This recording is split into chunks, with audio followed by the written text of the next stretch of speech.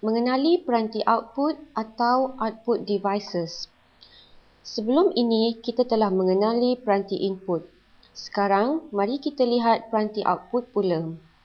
Peranti output memainkan peranan sebagai mengeluarkan dokumen, data, gambar dan video serta yang lain-lain supaya kita dapat melihat ketika kita membukanya. Peranti output juga boleh dibahagikan kepada peranti output yang wajib, pilihan dan tambahan. Yang dimaksudkan oleh peranti output yang wajib adalah kita tidak dapat membuka data yang terdapat dalam komputer jika kita tidak mempunyainya. Sekarang, mari kita lihat peranti output yang wajib. Peranti output yang wajib merangkumi tampilan komputer ataupun monitor. Sebelum ini, kita telah memperlihatkan jenis monitor komputer iaitu CRT ataupun LCD monitor yang hangat di pasaran. Antara perbezaan yang terdapat pada jenis monitor selain daripada saiznya yang berbeza, kelas jelasnya juga mempunyai perbezaan. Seterusnya ialah pembesar suara. Jika kita tidak mempunyai pembesar suara, maka komputer tidak akan berupaya mengeluarkan suara bagi muzik ataupun lagu yang sedang dimainkan. Sekarang, mari kita lihat pembesar suara ini. Pembesar suara dalam gambaran ini adalah sejenis pembesar suara kelas tinggi yang juga lebih rumit. Ia adalah jenis 5.1 dan mempunyai kelebihan di mana ia mempunyai sistem pembesar suara yang berupaya mengeluarkan suara secara berkeliling. Selain itu, kita juga boleh menggunakan pengeras suara atau earphone seperti ini untuk menggantikan pembesar suara. Pengeras suara atau earphone ini mempunyai mikrofon yang membolehkannya mengeluarkan dan merakam suara.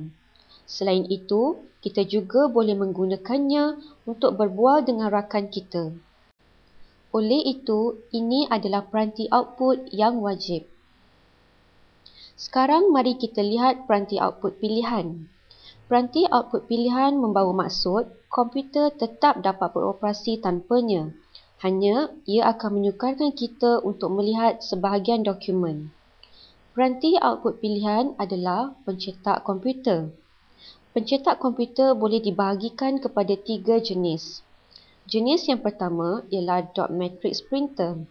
Sekarang, pencetak komputer jenis ini jarang digunakan di rumah dan syarikat hanya menggunakan pencetak komputer jenis ini ketika ingin mencetak bil bayaran. Jenis pencetak komputer yang sering digunakan di rumah ialah pencetak inkjet. Pencetak inkjet bukan saja boleh mencetak dokumen, ia juga boleh mencetak gambar kita. Oleh itu, pencetak komputer jenis ini merupakan trend pada masa kini. Selain itu, kita dapat lihat pencetak komputer jenis laser. Berbanding dengan pencetak komputer inkjet, kos pencetak komputer laser adalah mahal, tapi ia lebih tahan lama dan dapat mencetak dengan lebih jelas. Oleh itu, pencetak komputer adalah peranti input pilihan. Sekarang, kita dapat lihat peranti input tambahan. Ini bermaksud, jika kita tidak mempunyainya, ia juga tidak menjadi masalah bagi komputer kita untuk beroperasi. Mula-mula, kita dapat lihat pencetak komputer yang bernama lithography presses. Mesin pencetak yang bersaiz besar ini biasanya digunakan oleh syarikat periklanan. Pencetak ini tidak akan digunakan di rumah. Seterusnya ialah projektor. Biasanya projektor akan digunakan dalam syarikat semasa bermesyuarat dan di rumah. Ia pula memerlukan monitor. Sekian adalah sebahagian daripada peranti input.